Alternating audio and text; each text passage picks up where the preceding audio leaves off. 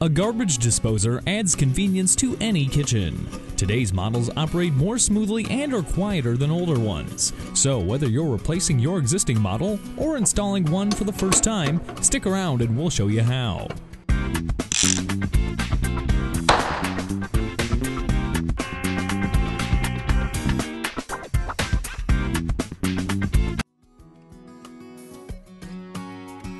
If you're also installing a new sink, attach the disposer to the sink before setting the sink into place. For working under an existing sink, a bucket and towel will help you keep your workspace clean and dry.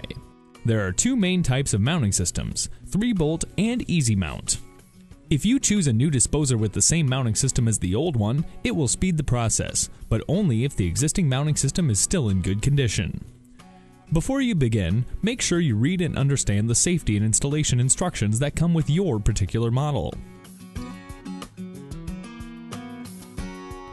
Begin by shutting all power off to the disposer at the breaker panel. If your disposer plugs into the wall, unplug it.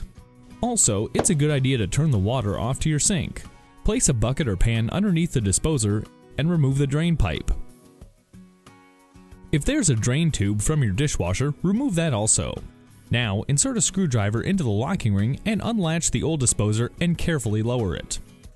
If your disposer is hardwired, remove the access panel to the wires and undo the electrical connections. Again, make sure the power is turned off first. If you need to install a new sink flange, loosen the mounting screws of the existing one and pry out the mounting ring. From above, remove the old sink flange and clean any old putty out from the sink. Now, apply a bead of plumber's putty to the new sink flange. Place a towel down and use a weight, such as your new disposer, to hold the new flange in place while you install the new mounting ring from below. For easy mount disposers, simply screw the new mounting flange into place.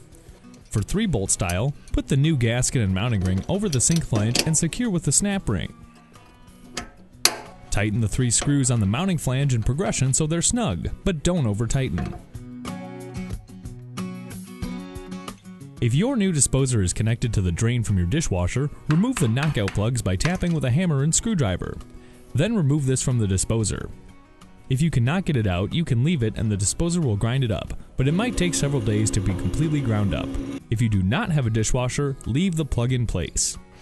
If your new disposer is hardwired, remove the electrical access plate and attach the wires according to the manufacturer's instructions. Lift the unit up to the mounting flange, align it, and with a screwdriver twist the locking ring until it locks into place.